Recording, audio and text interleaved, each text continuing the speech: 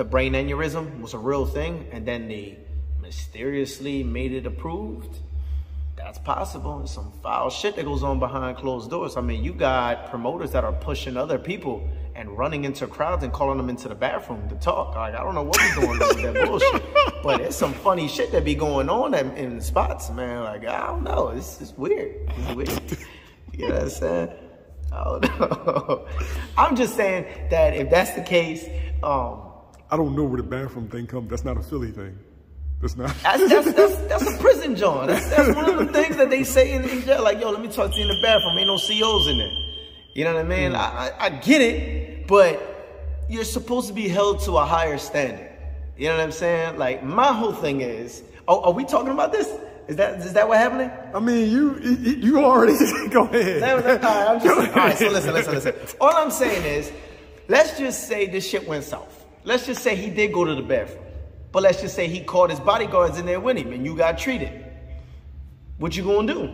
You went in there with the blazer and the hoodie and came out with a ripped hoodie and no blazer. You know what I'm saying? You might have got treated. I don't fucking know. But what if it would have went the other way? What if Bernard just tuned him up? I just don't think that that's professional at your level of how you should be conducting yourself. Like, you're a promoter. You're a promoter with De La Hoya don't even act like that. De La Hoya do some crazy. He say crazy shit, but he don't act like that. He gave him the John Cena shoulder tackle. Yeah, he said, and then took 4 steps and then turned around like, yeah. You know what I'm saying? Like, yeah, I just killed that shit. It's kind of like you pushed him and it ran through a crowd knowing that someone was going to break the shit up. But Bill kept his composure. Bill didn't break character. He didn't do what he got to do.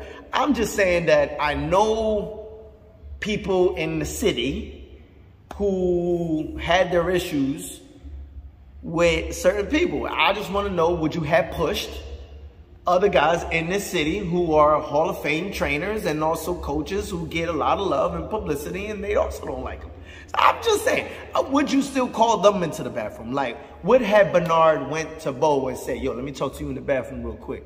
Bo probably be like, hey man, I don't go to that bathroom shit, man. You know what I mean? He probably would have did that. Would have Bernard did that shit to Greg? I don't know. I'm not there. I don't know Bernard.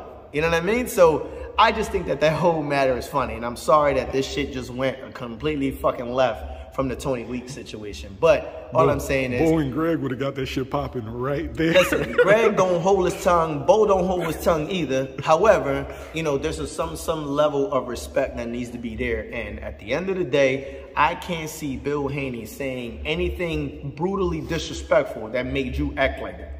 That's not fucking cool. Now, if you was at I think the WBA convention, and you witnessed the bull spit in Samson's face, and you want to take him into the bathroom, that's cool. Tune him up. You know what I'm saying? But Bill, what did Bill do? Bill just, he talks his shit, he backs his shit up, and he defends his son. What the fuck is wrong with that? I'm pretty sure everybody on earth who has a son that is in Dev's position will do the same. Shout out to Bill, man.